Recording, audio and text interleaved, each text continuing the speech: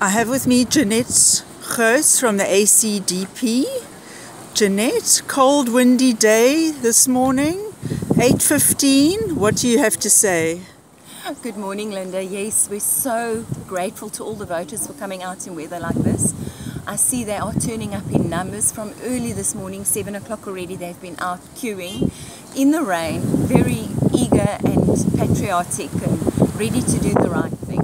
And so we really are so grateful to them for coming out in weather like this, because it is, like you say, very chilly as well.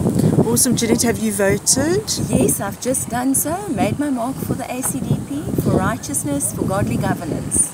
Here at the Voortrekker Hall in Heiderand. Yes. Tell me, Jeanette, why should people vote for the ACDP? It's early in the morning. There's still time for them to think of what you have to say.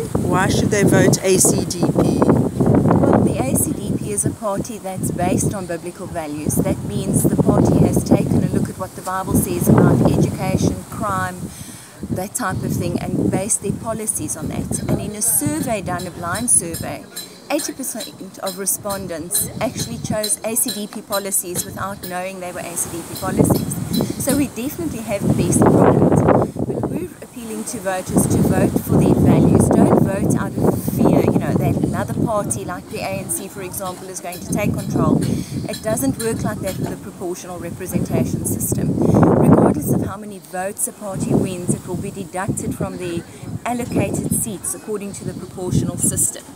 And so if a party, for example, has won 10 seats and they win 5 wards, that will be deducted from the 10 seats. So they'll still only get 10 seats.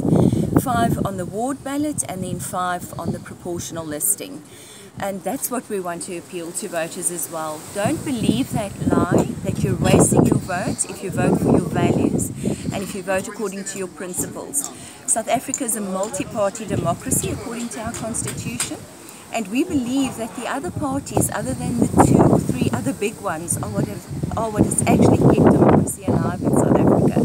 I believe if the other parties weren't there, voters would stay away, because there's no party that would meet what they believe needs to be seen in government. And the problem with that is, if they stay away, then the ANC, for example, would have a 2/3 majority already. So parties like us have protected democracy in South Africa. Thank you. That was Jeanette Gouws, ACDP in Mossel Bay. Thank you so much.